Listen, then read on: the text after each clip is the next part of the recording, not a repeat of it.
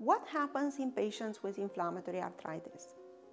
Recently, research has shown that two of the most frequent inflammatory arthritis, rheumatoid arthritis and ankylosing spondylitis, are linked to certain bacteria from patients' gut. It was shown that there is a link between certain bacteria like Porphyromonas gingivalis from the oral mucosa and the onset of rheumatoid arthritis. These patients suffer from periodontal disease many years before they develop rheumatoid arthritis.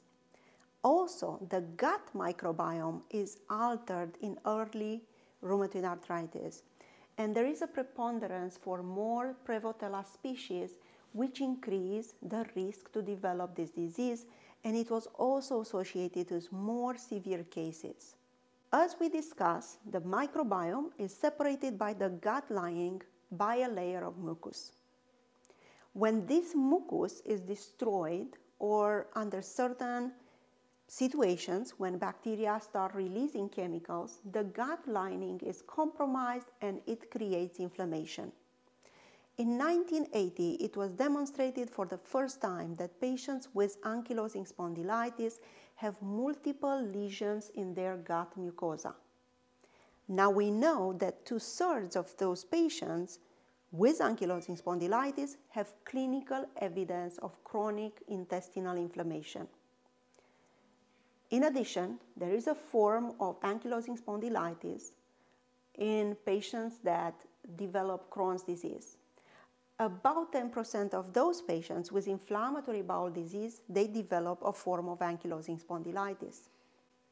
Furthermore, the composition of the gut microbe differs in patients with ankylosing spondylitis from patients with rheumatoid arthritis, and it's also different from healthy individuals. People that are healthy, but they have an HLA-B27 positive, which will increase the risk to develop ankylosing spondylitis, had a different gut microbiome pattern compared to people that were HLA-B27 negative. And I would like to make a short reference to a bacteria that is found in patients with active ankylosing spondylitis. It is called Ruminococcus gravus.